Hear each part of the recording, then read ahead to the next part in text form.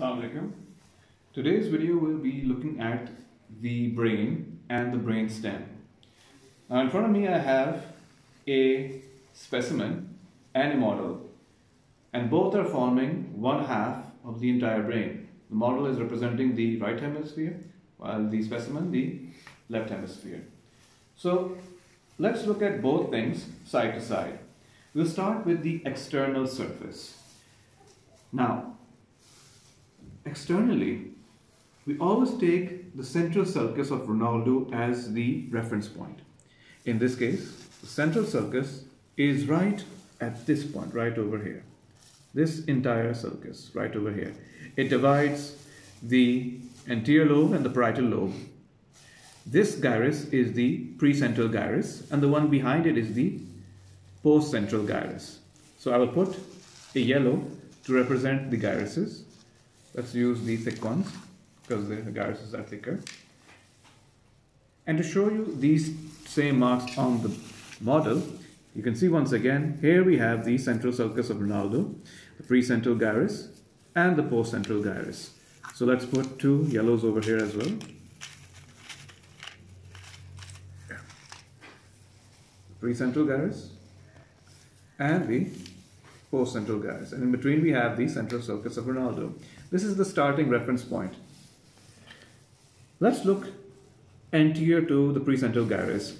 We can see three longitudinal gyruses: the superior frontal gyrus, the middle frontal gyrus, and the inferior frontal gyrus. And you can see they're divided by two sulcuses, the superior and inferior frontal sulcus.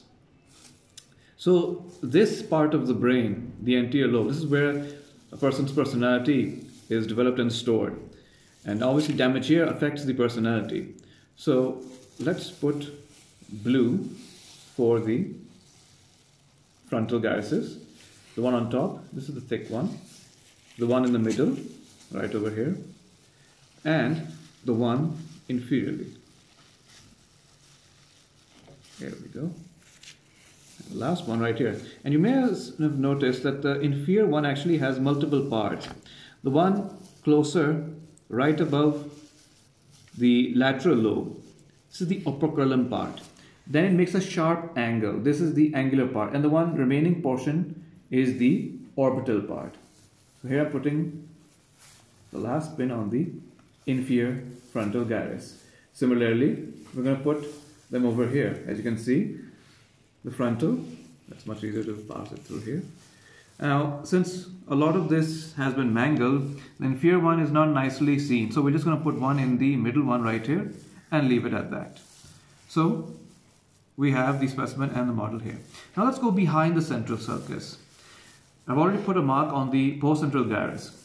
The majority of this region is the parietal lobe. You're going to see here, all of this right over here is the parietal lobe, and it's divided into two parts, superior and inferior parietal with the interparietal sulcus. It's not that nicely seen over here, but this is your parietal lobe. Going even further back, there is a line demarcating the parietal lobe from the occipital lobe, and that is the parieto-occipital sulcus, which is more appreciated on the medial side. But this part right here is the occipital, and this is the parietal. So here I'm putting one in the parietal lobe here, and one yellow. Let's put a thicker one for the occipital lobe on the back side. This is where we have our vision formed, and likewise on this model, you can see over here the occipital lobe.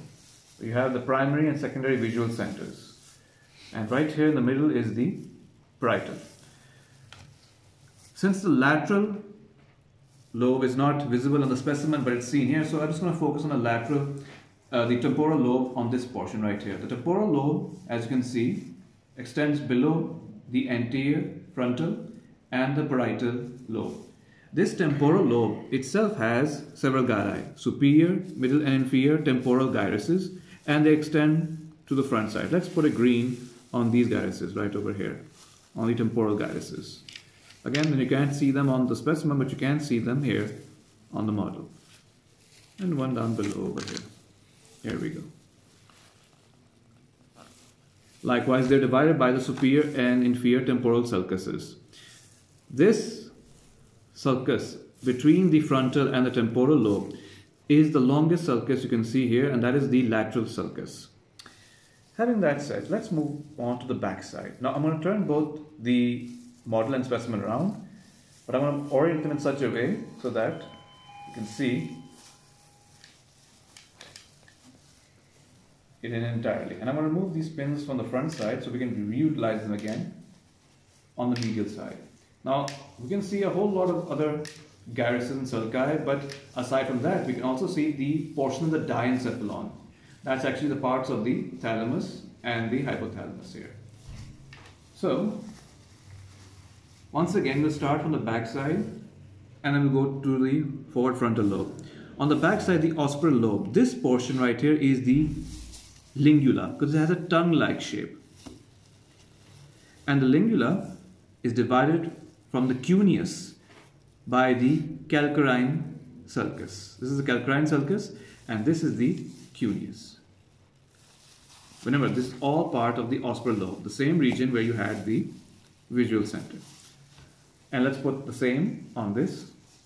Once again, here you can see a very nice lingula. Here you can see the calcarine sulcus and here you can see the cuneus. From the cuneus, right over here, we come to the precuneus. This is part of the parietal lobe, the precuneus. The precuneus and the cuneus is divided by the parieto-occipital sulcus. This is the same sulcus which is dividing the occipital lobe and the parietal lobe. So here we have the precuneus over here. Lingula, cuneus, precuneus, parieto-occipital sulcus, calcarine sulcus. From here on, you can see a line which descends and immediately goes forwards in a curve-like fashion. The same can be seen over here as well. So look at this line which descends down and then goes forward like so. Here, let me show you this one right here. From this point till this point right over here, this region is the paracentral lobule. The paracentral lobule, and let's use a red for this one. Paracentral lobule, here, this portion right over here. Sorry, this one. I have not basically put the mark for the precuneus here. So let's put that one here so we're not confused. Here we go. Okay. Now, the paracentral lobule,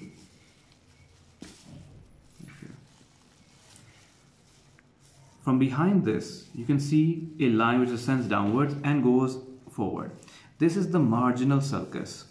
As it goes forward, it forms the cingulate sulcus. Cingulate because this guy right over here is the cingulate gyrus. We're putting a red pin on the cingulate gyrus. The sulcus which goes above is cingulate sulcus. It comes back and ascends upwards to form the marginal sulcus.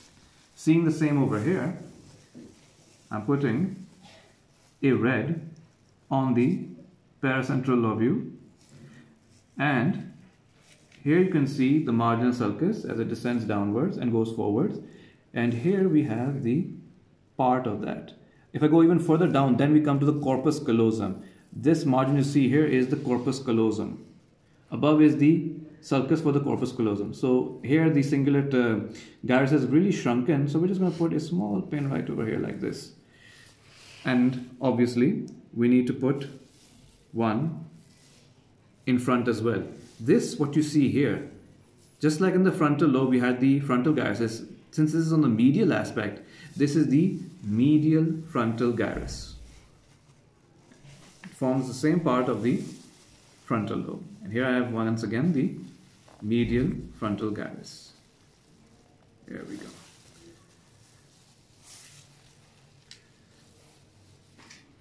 So we can finally see, once again from back to forward, the lingula, the cuneus, the precuneus, the paracentral lobule. And remember, the paracentral lobule is the one which has the sulcus of Ronaldo coming into it. If I were to turn this around, follow the sulcus of Ronaldo, the central sulcus of Ronaldo, backwards, you come to the paracentral lobule. So from this paracentral lobule, in front you have the medial frontal gyrus, and below is the cingulate gyrus. Once again over here, the lingula, the cuneus, the precuneus, the paracentral lobule containing the central sulcus of Ronaldo. In front we have the, here, it's a bit inaccurate. We have the medial frontal gyrus, and here we have the cingulate gyrus with the cingulate sulcus right up above. Having done that, let's move on to the diencephalon down below. And we'll try to use different pins over here, green colored ones. In the diencephalon region, below the corpus callosum, first and foremost, there's a bit of septum pellucidum here, which divides the two parts of the lateral ventricles. The central septum pellucidum has been ruptured on this part here. This is where septum pellucidum used to be. And look, as I'm passing a pin through this, you can see how deep the cavity is. So actually I'm going into the lateral ventricle, which was actually of the left hemisphere. This, what you see here, is the front part of the corpus callosum. And this bulge is the thalamus. Let's put a green pin on the thalamus right over here. You can see this protruding part, thalamus over here. The same thalamus can be seen right over here in the interthalamic adhesion, this portion. It's more actually hidden behind all these structures, but since this is ruptured, you can nicely appreciate the thalamus.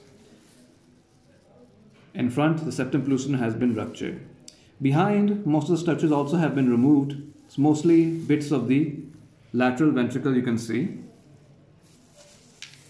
On this side, we have a lot more structures, so let's utilize this to point them out. If this is the thalamus, around below is your hypothalamic region. So I'm putting another green pin in the hypothalamic region. Here is the fornix, the anterior commissure, I hope you can see this, and the lamina terminalis. Anterior commissure and first bulb you see here is the anterior commissure, and then below is the lamina terminalis. Likewise on the back side, first we have the habenular commissure, which is not nicely seen here. Then we have the pineal gland, then the posterior commissure, and finally we come to the brainstem. So all of these things, it's very nice to see them on the model, but it would be even more fun if we had them on the specimen. Since the specimen is mangled, we can't see any of those things. However, I do have a specimen of the brainstem here. So let's now finally see the last part, the brainstem, and compare with what we see over here. The brainstem, as you're seeing in the model, we're seeing its medial view sideways. So if I were to hold the specimen, this is what you're seeing, except this should be cut sagittally. Let's look at it from the front view then. On the front, you can see how it has several parts. It has the medulla, and then it has the pons, and up above the midbrain. So likewise, here we can see the medulla below, and this medulla is the one which meets with the spinal cord. And you can see how the brain stem is actually quite small, narrow. Here it's magnified for learning purposes, but the brain stem is actually quite small, and this medulla is the one which meets with the spinal cord. Here, this part is your pons, and in front you can even see this groove over here. This groove is your basilar groove for the basilar artery. Put a little pin on this point right over here. Here I'm putting the yellow pin on the pons, and at the center where we have the basilar groove. For the medulla, these two are your pyramids, the elevations you see here. And obviously, the part in the center is the anterior median fissure. So I'm putting a pink pin on the pyramids of the medulla, just to identify. The midbrain, on the other hand, has been mangled once again, but we can see the crus cerebri. The crus cerebri are bits of that on right and left. Inside, right over here, this portion, this is where we have the interpeduncular fossa between the two crus cerebri. But since it's mangled, there's no point in actually putting that point here, but I'll put it anyway. Lastly, on the posterior surface of this brainstem, we can see how this pons and medulla are forming the anterior wall of the fourth ventricle. Behind this, you have the cerebellum. Just like over here, you can see how the cerebellum is right behind the pons and medulla. In fact, if I were to take this portion out, there we go. You can see how on the back side we have the cerebellum.